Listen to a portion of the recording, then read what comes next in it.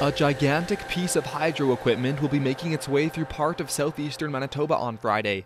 It will be impossible to miss.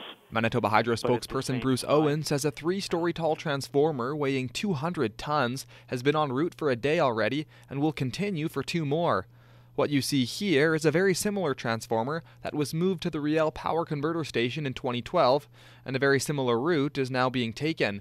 Starting in Fort Garry on Thursday, the trailer and transformer ensemble is slowly making its way down various highways and provincial roads to the Riel station just north of Deacon's Corner, where it will be used to convert power from the Manitoba to Minnesota transmission line to be accepted by the provincial grid. On Friday afternoon, it is expected to pass by St. Agathe, St. Adolphe, and Ile-des-Chênes along Provincial Road 210 and Highways 75 and 59, occupying 2 lanes and driving at a top speed of 8 kilometers per hour. What we're trying to do is tell motorists who are using the motorways along the route to slow down.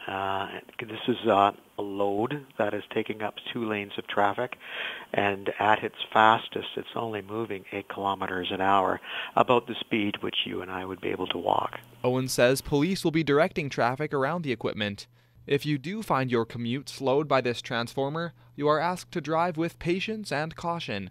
For Steinbachonline News, I'm Connor Gerbrandt.